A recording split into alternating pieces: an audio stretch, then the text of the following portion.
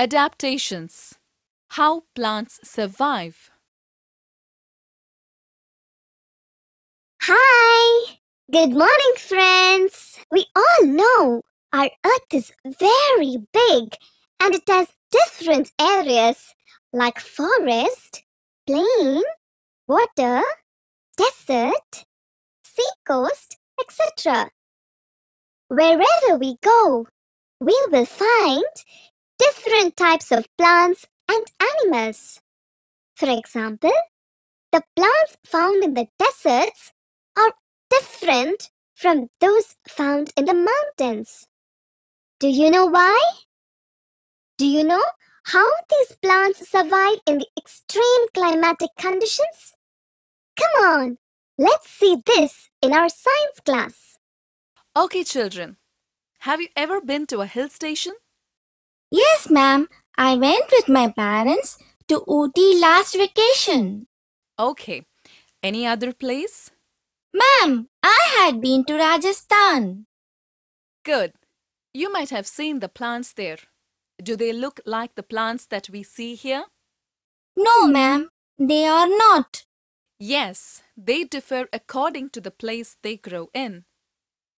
Types of plants. Plants that grow on land are called terrestrial plants. Plants growing in water are called aquatic plants. Adaptations. Plants growing in different conditions have special features. These features help them to survive in their natural climatic conditions. These features are developed in them over a very long period of time. This is called adaptation. Terrestrial plants. On land, there are mountains, forests, plains, and deserts. Some places have heavy rainfall. Some have strong wind.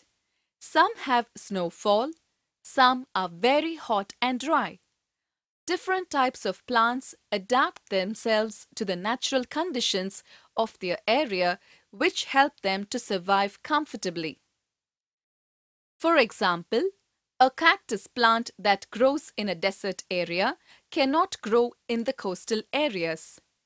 Plants on mountains. In the hilly places like Kashmir, Ooty and Darjeeling, the trees are cone-shaped, tall and straight so that the snow can easily slide off. Instead of flowers, they have cones with seeds inside them. The leaves are needle-like with tough and waxy coating to survive the snow and cold. For example, pine, fir, cedar, etc.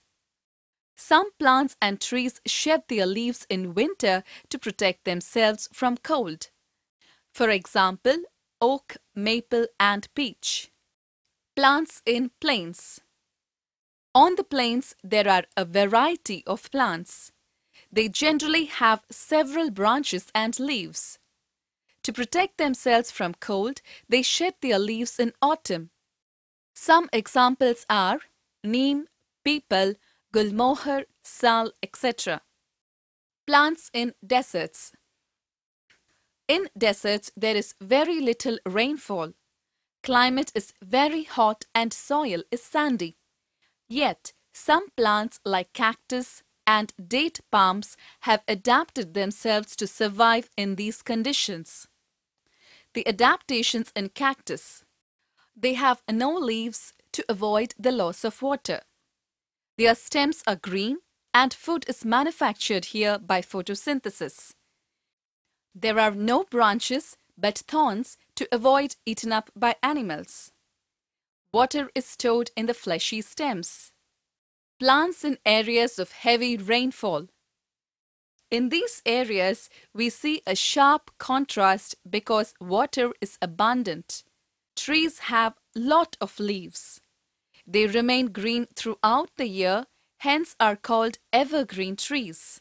Example, rubber, cashew nut, pepper, teak, cotton, sugarcane, etc. Plants in swampy areas. The regions where the soil is clay, the water do not drain away. They are called swampy or marshy areas.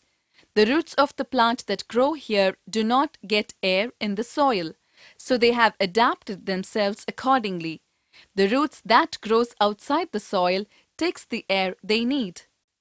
For example, mangroves. Plants on sea coast. We can see lot of coconut palm along the coastal areas. They have adapted themselves to withstand the strong winds, salty water and heavy rainfall. The seeds of such plants spread by sea water. Non-green plants. Some non-green plants like mushrooms and fungus do not contain chlorophyll, so they cannot manufacture their own food by photosynthesis. They absorb food from other plants and animals. Example, fungus grows on other plants, dead animals, or on stale food and get their food. So they are called parasitic plants. Insectivorous plants. Some plants grow in soil that is poor in minerals. To supplement the need of minerals, they have adaptations that help them to trap the insects coming on them for nectar and eat them. They are called insectivorous plants. For example, Venus flytrap and pitcher plant. Aquatic plants. Aquatic plants are plants that grow in water. Can anyone give an example? Lotus and water lily. Very good. The aquatic plants are of three kinds: floating plants, fixed plants, underwater plants. Floating plants like duckweed and water hyacinth have light and spongy stems that help them to float on water. Some plants have roots that are fixed in the mud at the bottom of the pond. They are called fixed plants. Examples are lotus and water lily. The adaptations are: the stems are thin, long and hollow. Leaves are broad and flat that keeps them afloat. Waxy coating is found on the leaf surface. Stomata are on the upper surface. Underwater plants. Some plants are completely submerged under the water. For example, hydrilla, tape grass and pondweed. The adaptations are: the stems are floatable and light. The stems are flexible and light. No stomata on leaves. Leaves are narrow and thin. Useful plants. Plants give us food, but it is also useful to us in many other ways.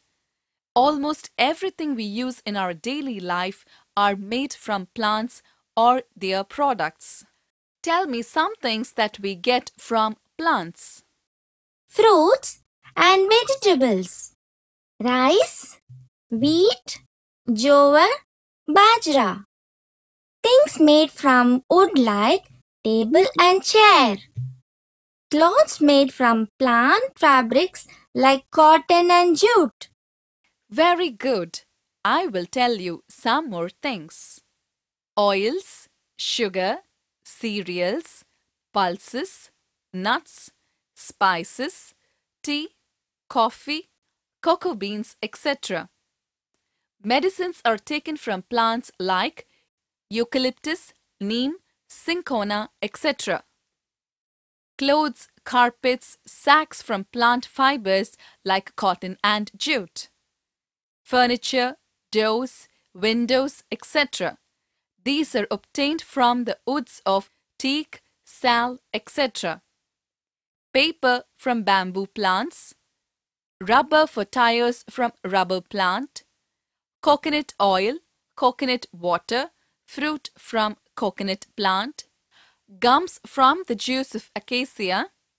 Soaps and shampoos from vegetable oils obtained from plants.